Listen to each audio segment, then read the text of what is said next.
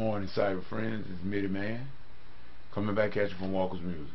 We had another word for the day. Sunday morning edition. Almost 9. I'm a little late with it this morning. I normally do it early, but this morning I just kind of sat and just reminded myself of certain things, giving thanks to God for certain things, praying for certain things, and we just wanted to say that we always want to give God the glory, give Him all the praise and honor for life, health, and strength, for as well as it is. Praying also for all of the cyber friends. You know who you are. We also send up a special prayer for Papa JT and keeping him in prayer as always, that the Lord will give him full recovery. Also praying for our brother K-Ray, that the Lord is holding him in His hand at this point in time, carrying him through a difficult time on the loss of his mom.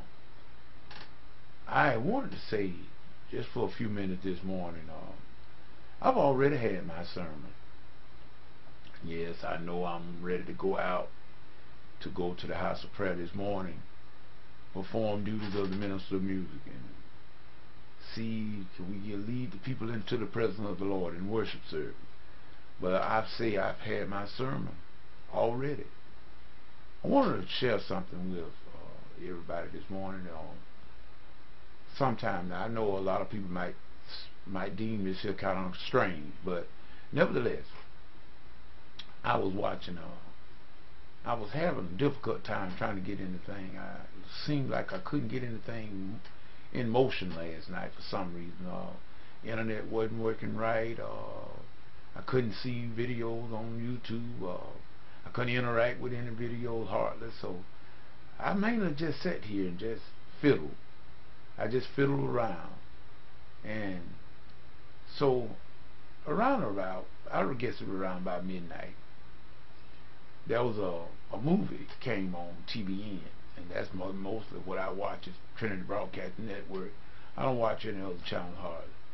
But at any rate, this here movie came on. I believe it was called Welcome to Paradise, if I'm not mistaken. But it was starred there one of our great American singer-songwriters, and very beautiful lady, Crystal Bernard. She starred in this here particular show, and she was a minister, and matter of fact, she was ministering in a church in Dallas, Texas, and that made me think about Papa JT as well. So she was ministering in the metropolis there, and it was up under she was ministering up under I guess you would call him the senior pastor of this here particular church.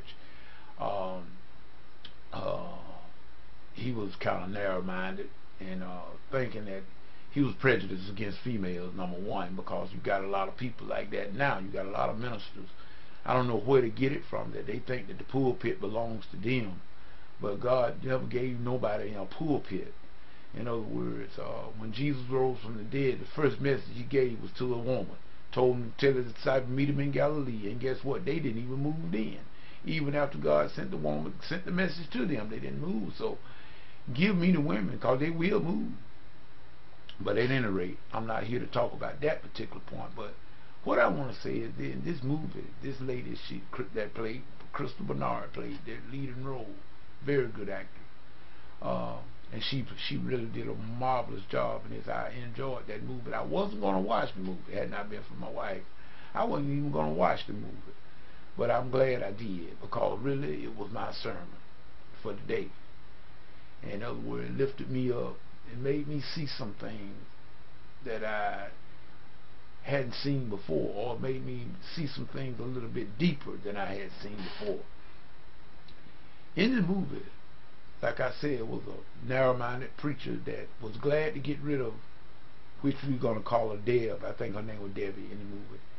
And she had her moved to a lesser position and moved to a small town, got rid of the big main church in the city, in which that was the best thing that could have happened for her, because she got there into a town that was in need of a pure and a real leader. Not just someone that called themselves reverend, but a real leader that knew God, in which she did. because she knew about brotherly love. And when she got to this town, how she transformed these people into loving, caring, they came together as one. Church caught on fire, burned the whole church down. They came together. The lady donated a barn. They came together and they fixed that barn up and made a church out of it. And in the process, they built a nice facility for a homeless lady that was homeless and gave it to her for shelter. Made a beautiful home out of it for her. And she would work at the church. People, that opened my eyes wide as a saucer with a cup sitting in it. This woman, preacher, that this male, quote unquote, this male preacher didn't sit up on the seat of do nothing. She got up and she transformed the community by what? Showing the love of God through the homeless people. They came, they were living in missions and stuff. They came together to help the people of the community that was members of this particular church to rebuild. And they all had a great time, unity. And you could just see and feel, I know this was a movie, but you could see and feel the love. And you could see the actual love of God in there. People, I wondered, I sat in amazement last night, sitting on the side of the bed. And I said, Lord, this is what is missing. This is the missing ingredient in our churches today, in our community today. How great it would be if we would just take the example of this movie, Welcome to Paradise. Every church leader, every church member should watch this movie. And what in my topic of my video this morning, do the Bible. Let's stop reading the Bible and let's do the Bible. Let's stop reading the Bible and do the Bible. We got so many, and I'm just got to say it, people. That go from Midiman as well as from Midiman up to the biggest one of us to the littlest one of us. We need to stop the hypocrisy and get the love of Jesus in our heart and in our mind, and then come together. Let's forget about this here race stuff, black and white, pink and blue and all this, and come together. What I saw in this movie on last evening is in Midiman's opinion, this is the will of God for all of our lives, that we come together as one and do things, love each other, and come together. We can get magnificent things done in Jesus' name. That is the real will of God for our lives, people. And I just had to share that with y'all. If you haven't seen the movie, try to look at that movie, and you will see exactly what Midiman is talking about. This was played so wonderfully by our lovely Crystal Bernard. She did a magnificent job in the acting and playing the lead role in this movie as the preacher who cared. How many times, if we would just stop reading the Bible and start doing the Bible, this is what it matters. And we need to stop being hypocrites, people. I feel we all have been hypocrites at one point in our lives sometime. Some of us may be still playing hypocrite, but we can repent. Let us start being true to our own selves. You can't fool God, and you can only fool people to a degree. You don't fool them all the time. But let's stop trying to be tricksters, trying to scheme and telling lies. Just point telling lies, period. Just be honest and tell the truth. You know, and I'm gonna say this, and I'm gonna cut this video off. I see so much stuff happening as I go from place to place, and as I try to do the best I can. And you know, sometimes my great grandma raised me to always tell the truth. Said sometimes the truth may seem like it gets you in trouble sometimes, but in the end it'll be the best thing.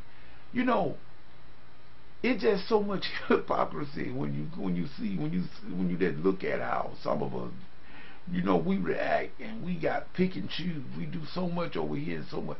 Then we look at this person and do totally opposite. You got certain, you know, certain folk we lift up and pray. But you know what? Midiman gonna only lift up Jesus. I'm gonna honor you, but I'm gonna lift up Jesus. Point blank. And I'm not gonna have any pick and choose. Just like this lady, Debbie, Reverend Debbie, I'm gonna call her that from now on, Reverend Debbie. She showed the love of God by not having no respect of a person, and brought a whole community together. And by them coming together, they did great exploits. People, that's what it's going to take in these end times. In these end times we're living in, and it's going to get worse as we go. But the people of God are going to have to come together. We are going to be the strength, and I do believe we're going to usher in the kingdom of God. Those that will stand firm, those that stop being hypocrites, stop being a bigot, stop trying to hate, stop trying to lie and tell and scheme and stuff. Just be yourself. If you don't want to do something, just say, no, I'm not going to do it, and be through with it. God would rather for us to be that way than to tell one thing and do another. Let's just be for real, people. Let's stop reading about it and let's start doing about it. This is Midiman saying, whatever you get into it, God is not in it. Best you come out of it, people. This Midiman saying peace. If you go to some worship service this morning, make certain you hear from God, not man. Peace. Goodbye.